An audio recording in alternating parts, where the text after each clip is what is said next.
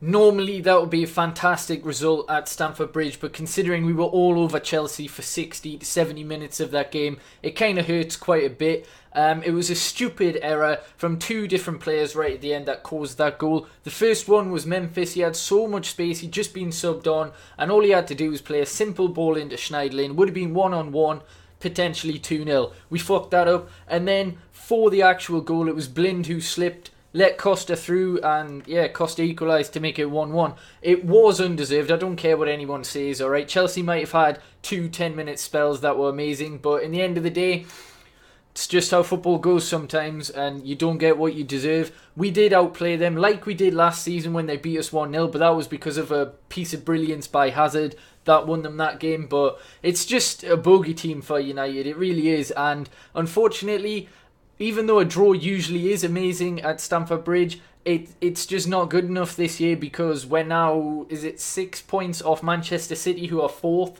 and effectively that's top 4 realistically probably gone. If you look at the fixtures and everything else and the 4 teams above us, like, it's going to be ridiculously hard to catch them. So the best chance of us getting Champions League next year is by winning Europa League. That's just me being brutally honest. We could get top 4, of course we could, but realistically it's probably not going to happen now.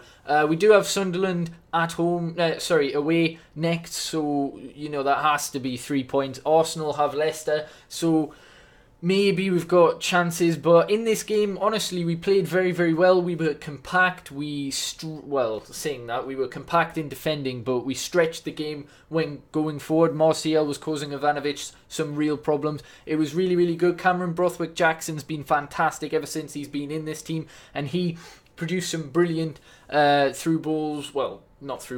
crosses into the box, and yeah, in the first half, really, the only amazing chance we had was Martial cuts inside and just rocket shots it, and Courtois somehow manages to save it. Chelsea, although we were dominating, they had their fair chances of good shots. They had an Ivanovic one well saved by De Gea. They had a few more. De Gea was unreal. Courtois was very good for Chelsea as well. But the goal finally came, and that was Cameron Brothwick-Jackson along the wing, crosses it in.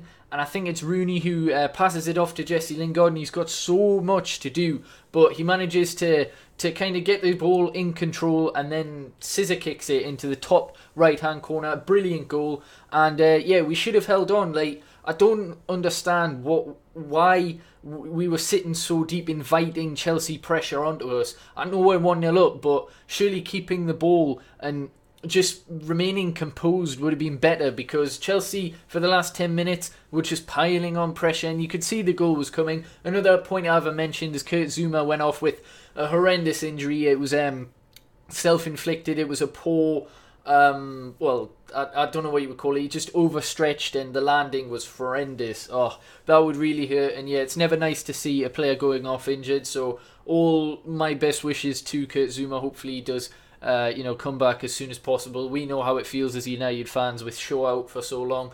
And 1-1 at the end of the day, it's a result that neither team wanted, but it's just the way it goes in football so far. I'll keep believing that we can maybe push into the top 4, but I just realistically I don't think it's going to happen. As for Chelsea, their main focus is probably getting top 10, so it's just a result that neither team wanted. Let me know your thoughts. There was also one last thing I'm going to go through. A penalty shout from John Terry. He shot and it hit Daley Blind's arm.